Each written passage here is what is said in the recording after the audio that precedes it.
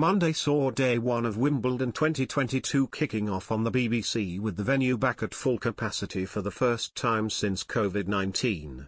During a much-anticipated match involving two-time champion Andy Murray and Australia's James Duckworth, viewers noticed swathes of empty seats.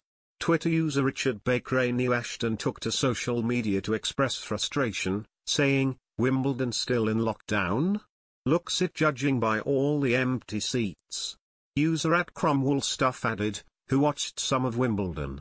"Now considering people were queuing for days for tickets, the place looked empty. So many free seats, why did they need to queue?" The flurry of complaints comes after people queued for days for the chance to see their favorite players compete. The line for Monday's entry is believed to have started at 6 p.m. on Friday.